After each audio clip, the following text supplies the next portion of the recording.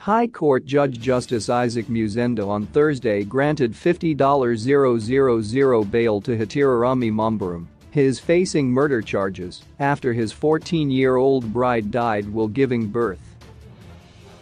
Anna Machaya died on July 15 this year during labor at a church shrine in Marange, Manakaland province. Justice Musenda questioned why the state preferred murder charges. The judge said the state should prove the essential elements of murder in Mambarum's case before granting him bail.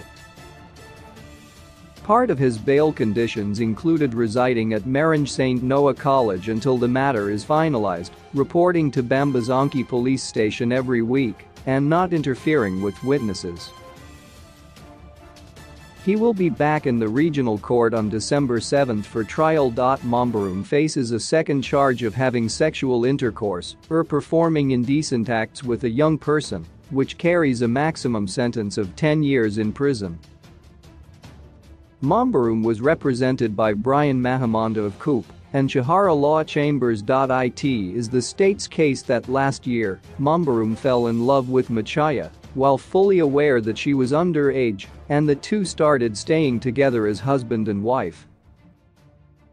Machaya then fell pregnant. According to the state, Mambarum unlawfully caused the death of Machaya by failing to take her to a medical facility to receive healthcare services during labor.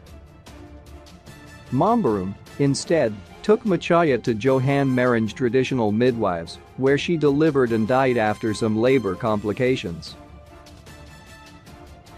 He hid the news of her death and proceeded to bury her without notifying authorities. In order to cover up the offense, the accused and his relatives claimed that the person who had died was Memory Machaya, born on January 2, 1999. Investigations later revealed that the person who was married to the accused was, indeed, Anna and not Memory, leading to his arrest.